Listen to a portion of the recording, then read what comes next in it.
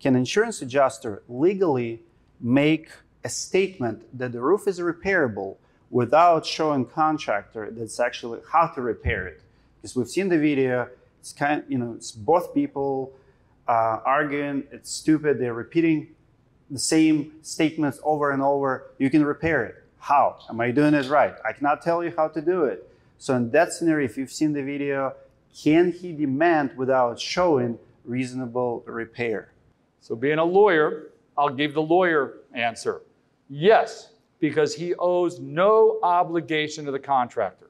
None. Now, does he owe an obligation to the insured? He does.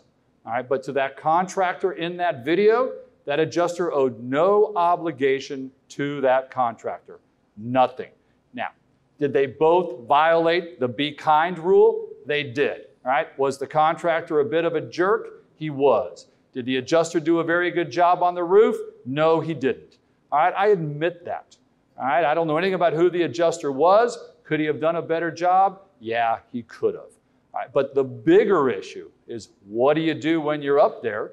Okay, well, again, we go back to be kind and be nice, but I understand that there is an expectation of a contractor trying to help the homeowner to get some fair information out of the adjuster. All right, I recognize that, and I hope adjusters will do that. But what I'm going to say is that the problem we see in that video is a good example of it, that adjusters face so much abuse day in and day out that they've realized it's safer to say nothing. Take pictures, send them back to home office, and let the desk adjuster deal with it. And everybody complains that adjusters have no authority in the field now. All right, and I understand it's been taken away in large parts, but it's in large part because of the abuses they're dealing with. And we all know the contractor or the PA shows up with a team of 6 people. I'm going to videotape you and record you now. And adjusters have just realized, I'm going to take my pictures and I'm going to write my report and be done. And so remember, every action has an equal reaction, and I really think that's what we're seeing. Chad?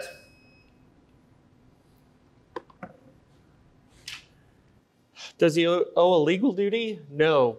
But, and I think the ladies in the crowd will hear me on this one, if you're right about something, why wouldn't you show the person that you're right about it? If you're going to argue that it's repairable when it's not, and the roof requires a full replacement, why wouldn't you just say, okay, well, insured, contractor, PA, or even if there's an attorney up there for whatever reason, let's go do a repairability test right now and set the record straight.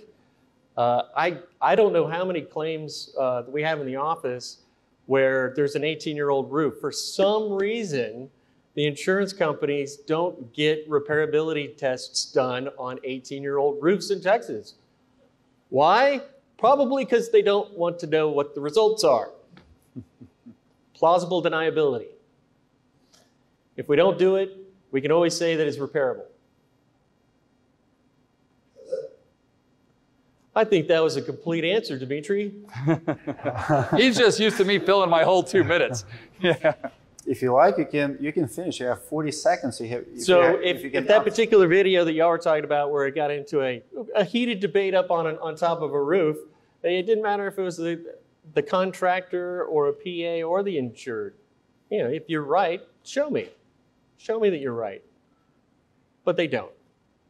And interestingly, we have a phrase on my side that we use, show me the damage. We use this all the time. We tell our consultants and our adjusters when they're up there with a PA or a contractor, show me the damage. And you know what we hear a lot of the time? It's right there. Yeah, well, sometimes we do. Yeah. It's right there. I've chalked the whole roof. But a lot of the time, they say, no, we're just here to record what you're doing. So again, I agree. We're all better off when they're up there having a dialogue. But things have become so polarized, and I think in that video, that contractor set the tone early, and the adjuster said, I'm better off saying very, very little.